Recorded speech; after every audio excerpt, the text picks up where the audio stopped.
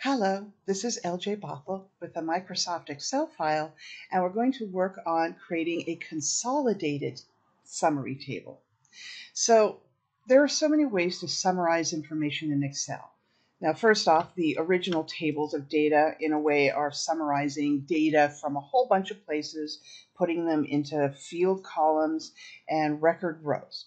Then from there, you can do a subtotals table, which will allow you to collapse sections to see subtotals, for instance, of various things. Then you could do pivot tables, which actually are serious summarizing tables that will basically grab all the data, summarize it into a few lines, and then let you mix and match what you need to see in them. Well, here's what happens. What happens if you have like an annual table, big one, that's got maybe 20 columns and 2,000 or 3,000 rows of records in it, of sales data, of regions, of salaries, of whatever it is that's in there.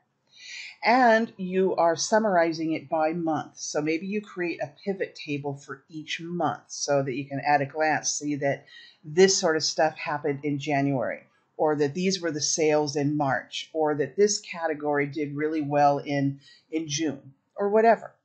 That's great. Now what happens is you have either biannual pivot tables or quarterly pivot tables or a whole year of pivot tables summarizing a massive table. What if at the end of the year you then want to summarize all of that? What do you do? And if this sort of thing happens. This is where you could use a consolidated table wizard function that is best to use for things like summarizing multiple pivot tables. It can summarize multiple tables. The difficulty is that it grabs a lot of information, and if you literally have a whole table of 2,000 rows, there isn't that much that, and maybe you have two or three of those tables. The idea is you'd be consolidating multiple tables. You wouldn't be consolidating the data within the same table like you do with the subtotals table, or you wouldn't be totaling all of the data in the same table like you would in one pivot chart. But what you would be doing is, if you want to summarize the information in the table over a period of time, and you've made several summary tables or pivot tables, then you could use the consolidated tool to consolidate the data from them. So what I have here is a file that shows the original table. Then what I did here is I basically broke this table for 1 year's worth of orders and sales into two biannual tables, one for January through June and one for July through December. And I did that so that I could easily make a pivot chart for each one of those. So the first one is for January through June, and the second one is for July through December. Now what I want to do is I want to summarize both of these tables together. I wasn't able to do it at the beginning of July because I didn't have that information, and this first table was perfectly fine for the whole year. And I created another one. Now I could do a pivot table for the whole basic table. That's one way to go. But maybe you don't have access to the original table. Maybe somebody made the pivot tables. There are no links to the original table, and all you have are the pivot tables to take a look at. So this is what we do with that. I've got a new tab here, and what I want to do is consolidate the main table and pie chart. Well, what I mean by consolidated main tables, I want one consolidated table that consolidates the information for 2022 based on these summary pivot tables. And then from there, I want to build a pie chart out if it qualifies, if it turns out to be a chart that will work with the information. So in order to start the consolidated table process, I need to open a wizard. And this is a little bit of a labor-intensive process. There doesn't seem to be an actual icon anywhere, although one supposes you could go into your backstage area, file, options, and dig through the commands in there to see if there's some buried command on the on the consolidated table wizard. But without going through all of that, there is a particular keybind that you can use. So you could just, place your cursor anywhere, but I'm going to try to assume I'm going to put my table here. So I'm just going to put my cursor in A6. And I'm going to, this is on a PC for Windows. I really do not know yet how this sort of thing works consistently in a Mac.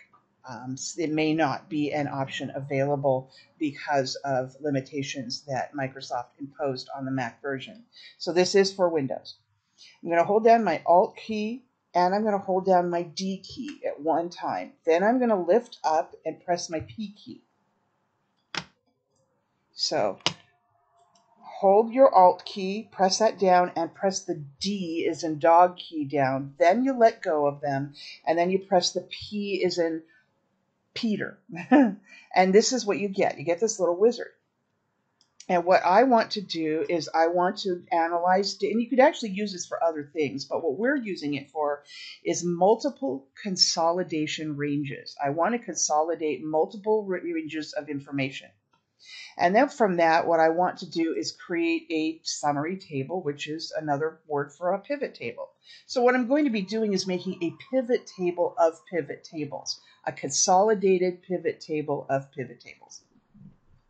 So to do that, I select multiple consolidation range.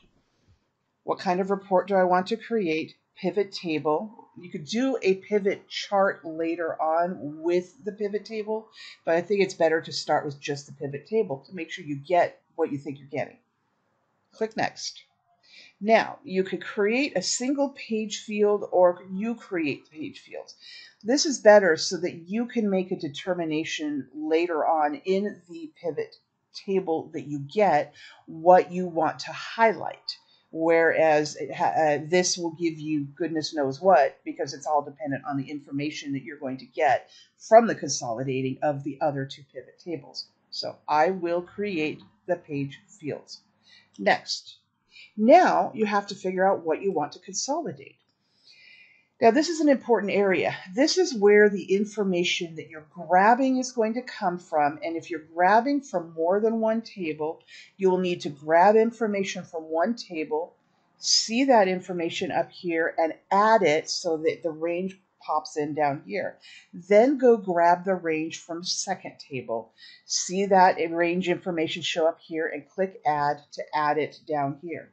And you could do this for multiple tables. We're only going to do 2 in here, but a final project might have 4 tables to do this with, or it might have a year's worth of tables to do it with.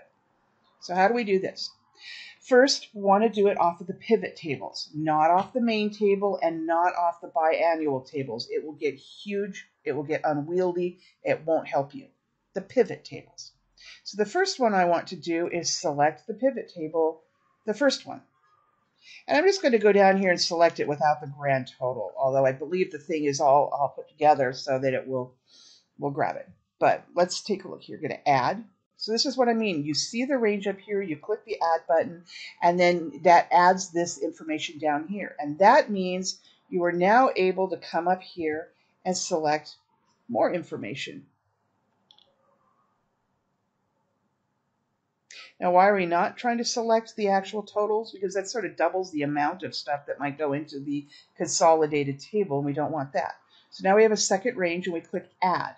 Make sure you have the 2 ranges. And since we have only 2 pivot tables we're doing this from, we are finished here. We're not going to do anything with these page fields at this point, because again, this is something we will assign once we see our final consolidated table from these 2 pivot tables. So I'm simply going to leave it like this and then click Next. Now, where do you want to put the pivot table report? I'm going to put it on this existing worksheet where I have the cell highlighted, and it's already chosen it for me, but I could change to another one.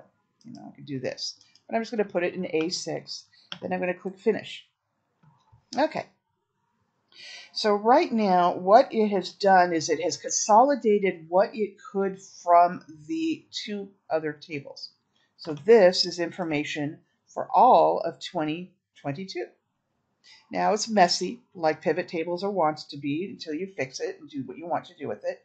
So you also don't necessarily have to see the grand total, or you don't have to see the sum of sales, or you can keep them both. In this case, I'm going to go ahead and at the moment, well, actually, you don't actually have to hide things. You just come down here and we'll see what's coming up over here. Right now, the sum of value, the row, and the column. Let's turn off the column. This is what we want to see. We want to just see what the labels are, and we want to see the sum of value.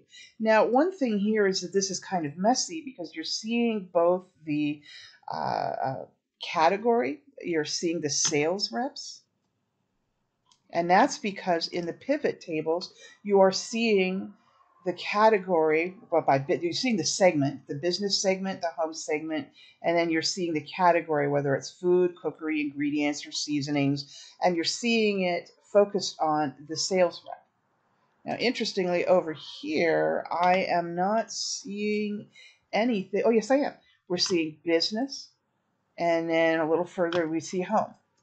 Then we see cookery, food, ingredients, and what's the other one? It's a little further down here, I think, seasonings. And then you're seeing all the reps. So in this particular case, this is where you would come in and you would filter what you want to see. So the row labels, I might just want to filter this by, I'll unselect everything, and I just want to filter it by business and home. So the business sales were this much, $1,965, and the home sales were $2,773. And then the grand total of those is this. And I could easily come in here and I can go to my home tab. I am free to come in and change this to accounting format. And then from here, with this summary table, I could go in and make sure I'm saving my document as I go. So next we need to go ahead and we need to make a pivot chart. So I'm just going to click on the pivot table, click somewhere in there, click pivot chart, and I will get the chance to pick from here what I want. Now, given that only two things are selected, business and home, a bar chart or a column chart is probably not going to be terribly helpful. An area chart? Well, I mean, I don't really know what that tells us. Some of these are just simply not going to work or aren't really useful. But this might be okay for a pie chart. So we'll make a pie chart.